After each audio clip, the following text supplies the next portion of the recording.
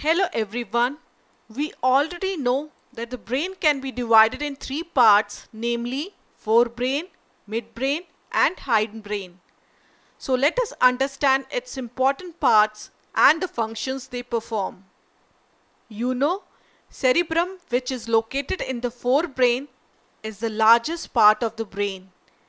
It is divided into two hemispheres by a deep groove. The outer surface of the cerebral hemispheres is called cerebral cortex. Cerebral cortex, that is, the surface is folded into ridges called gyri and the grooves called sulci. These grooves and ridges present in the cerebrum increases its surface area to accommodate more nerve cells, and this is the part that makes us intelligent and logical. The cerebrum controls reasoning, decision making, memory, speech, emotion, etc. It also interprets sensation and responds to cold, heat, pain, etc. Diencephalon is also located in the forebrain.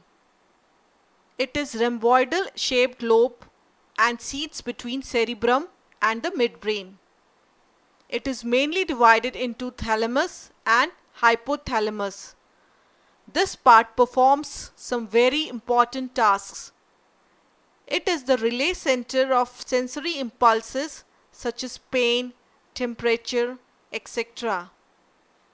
This part controls certain emotions like anger. It also controls blood pressure, body temperature, sleep and hunger. The hypothalamus controls pituitary gland, which is the most important hormone gland in our body. So, diencephalon is critical for our survival.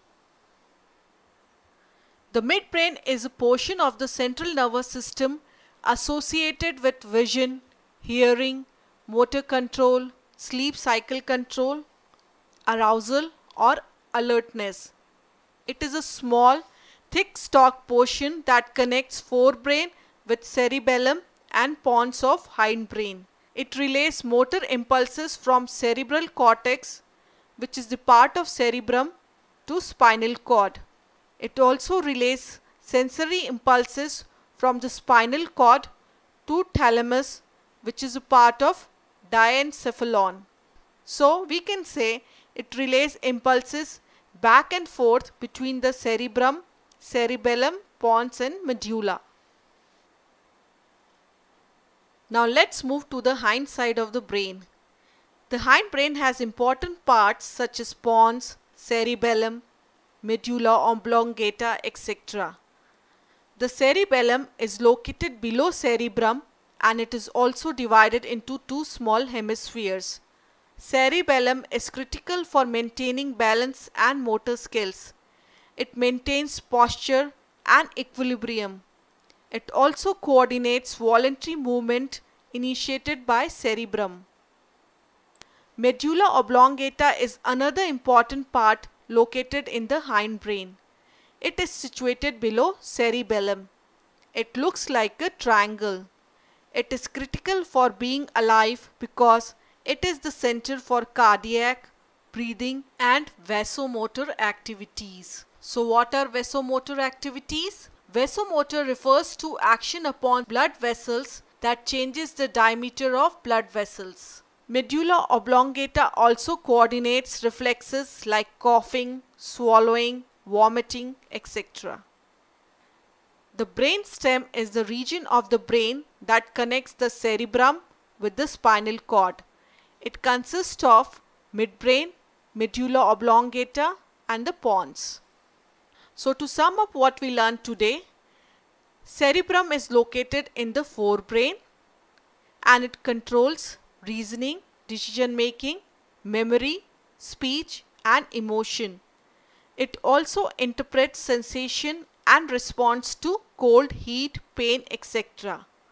So remember, the cerebrum part of our brain controls all the thinking and decision making. Next, diencephalon. It is located in the forebrain It is the relay center for impulses and reflexes. It controls blood pressure, sleep, hunger, and it also controls the pituitary gland. Midbrain, it is the smallest part of the brain. It connects the hindbrain to the forebrain, and it is associated with vision, that is sight, hearing, motor control, that is body movements, sleep cycle control, and arousal or alertness. It relays impulses back and forth between the cerebrum, cerebellum, pons and medulla. Cerebellum, it is located in the hindbrain. It maintains posture and equilibrium, and also it coordinates voluntary movement initiated by cerebrum. So remember, it is cerebellum that is responsible for the precision of voluntary actions and maintaining the posture and balance of the body. Lastly, medulla oblongata, it is located in the hindbrain. It is the center for cardiac, breathing and vasomotor activities. It also controls reflexes like coughing, swallowing, vomiting, etc. So all these involuntary actions of breathing, heartbeat, including blood pressure, salivation and vomiting are controlled by the medulla in the hindbrain. That's all for now. Bye-bye.